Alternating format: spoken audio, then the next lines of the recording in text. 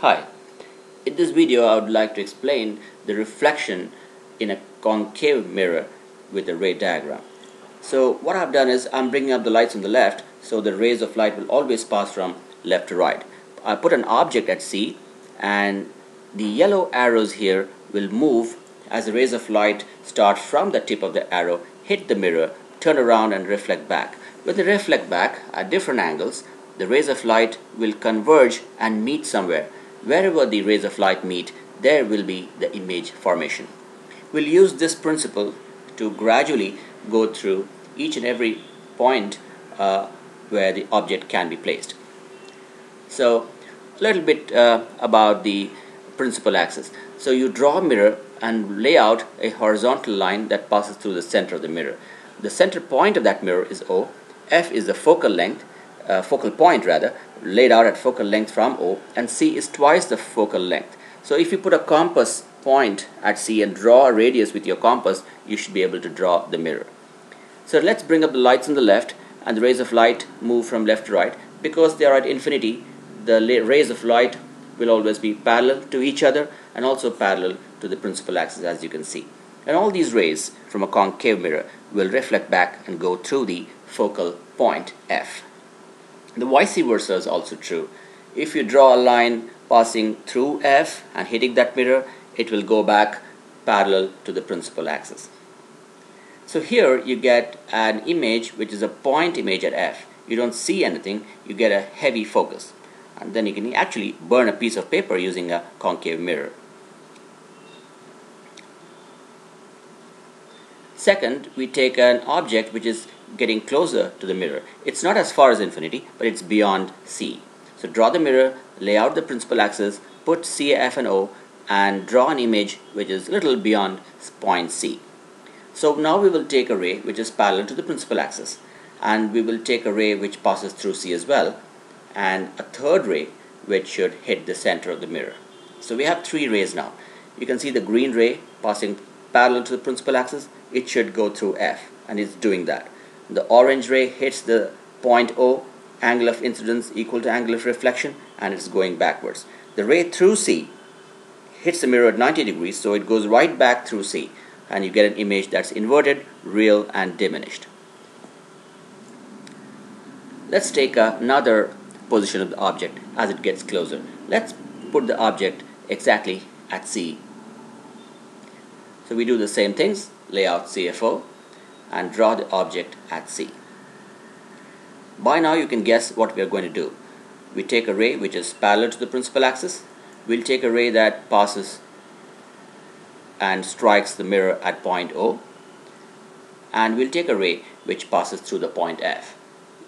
These are all the things that we can do with the ray diagram. So the green ray should hit the mirror and pass through F.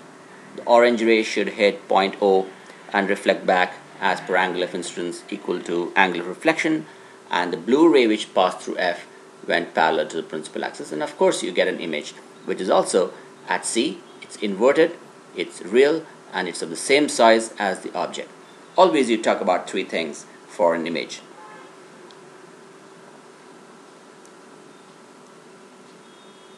The next will bring the object a little more closer between C and F and see what happens. So draw an arrow somewhere in between C and F and do the same thing that we did earlier. By now it's getting routine, I hope, and you'll be able to do this yourself. So the green ray parallel to the principal axis should go through F. The orange ray reflects equally. The blue ray goes through F and goes parallel to the principal axis, and they are meeting there, and you get an image which is real, which is inverted and enlarged. That's all there is to it. Next we'll take an object getting even closer, so let's put it exactly on the focal point F. Now because the light source is on the left, you cannot have rays passing backwards through C, but certainly you can have rays going forward, rightwards from the point F. So the blue ray here should not confuse you. It strikes the mirror at 90 degrees and reflects right back and is going back through C, as you can see. and all the other rays are also doing their normal job. So you can see the rays are parallel to each other, so there is no image formation in this case. Parallel rays never meet. The last position is that the object is so close that it's between F and O. It's very close to the mirror. It can't get any closer.